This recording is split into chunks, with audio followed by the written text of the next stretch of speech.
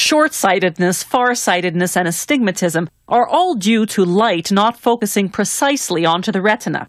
Surgeons can correct this by using a laser to reshape the curvature of the front surface of the eye, called the cornea.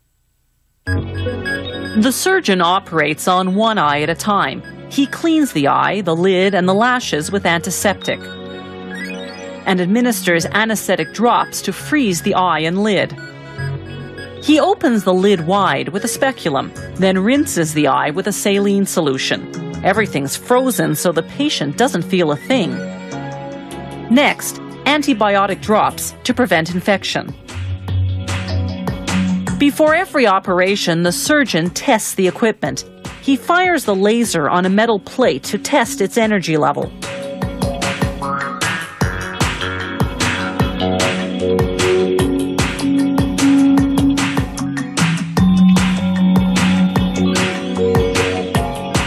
The surgeon administers a few more anesthetic drops, then inspects the microkeratome, the device he'll use to lift a very thin layer from the outer surface of the eye. He also measures the patient's cornea using an ultrasonic instrument. The cornea must be a minimum thickness for it to be safely reshaped. The surgeon uses the speculum again to prop the lid open. Then he begins the operation.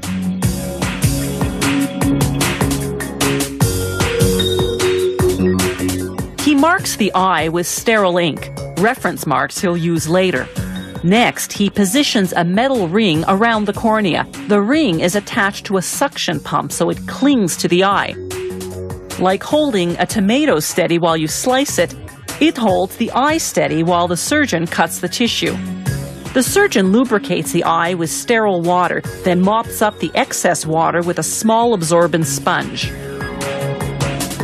Then he takes the microkeratome and slips it into grooves in the metal suction ring. In a matter of seconds, the device moves across the eye, cutting open a flap of tissue, the same way a carpenter's plane shaves a layer of wood.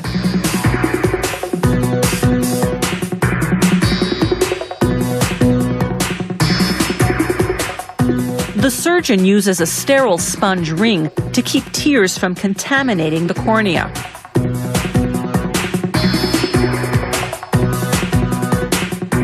He folds back the flap of tissue, exposing the cornea.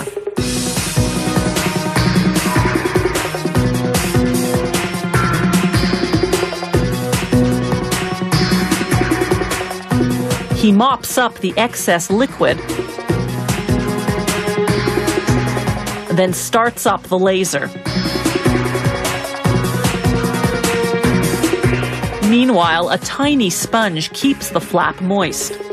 The laser, an invisible light, fires in pulses, 50 pulses per second.